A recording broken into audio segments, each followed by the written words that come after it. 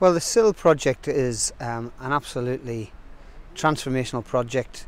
It aims to put a national landscape discovery centre right bang in the middle of Hadrian's Wall, World Heritage Site area within the Northumberland National Park. We need to raise some match funding to allow this project to proceed.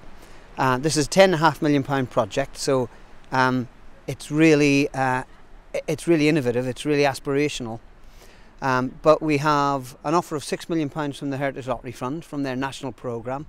As a National Park Authority and with our partners at the Youth Hostel Association, we're bringing some funding to the project. But there's a funding gap of £3.7 million, and today we're launching our fundraising appeal. Working with the National Park, developing the Sill, gives a fantastic opportunity for many thousands of young people for decades to come into the future. We're really supportive as an organisation of the partnership and the project, and we're wholeheartedly behind the campaign to raise the remaining £3.7 million. We've come a long way, still some way to go, so if there are people out there that can help us, that would be fantastic. I think the opportunities for youngsters is tremendous. I mean, in this sort of fast-age, technology-driven society in which we live with sort of iPads and sort of computers and sort of computer games, yeah. I think this is a fantastic opportunity to re-engage youngsters with the outdoors so they can learn about conservation, wildlife, landscapes, and what I'm particularly interested in, outdoor activities.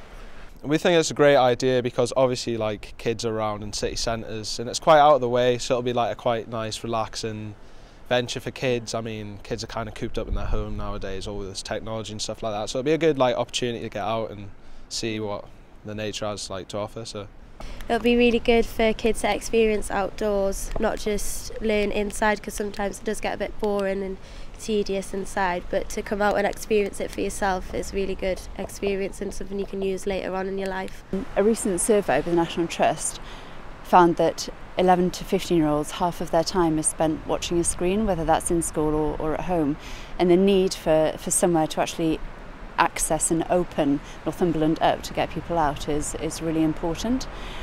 We run residential and day courses and work very closely with the National Park, and we're really excited about the possibility of the Sill.